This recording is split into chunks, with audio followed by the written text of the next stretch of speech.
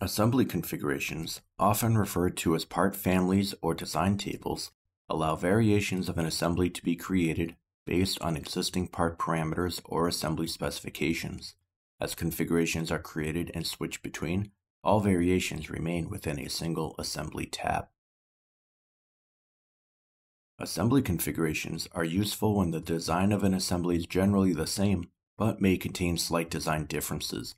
For example, this wheelchair is available in different seat sizes, colors, and wheel types, but the general design is the same.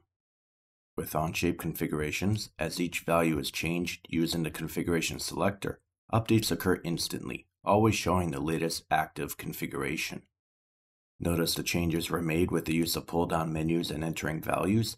Each input controls a specific parameter to be configured. The chair can be configured separately from the frame color and wheel type. Unlike old traditional CAD, Onshape has reimagined configuration tables, allowing you to configure inputs independently of one another.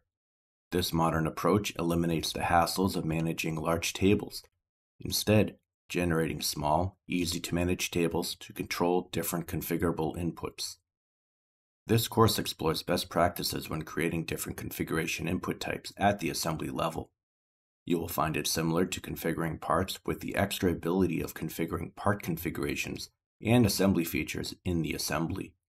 We recommend reviewing the Intro to Part Configurations and Advanced Part Configuration courses in the Learning Center prior to starting assembly configurations.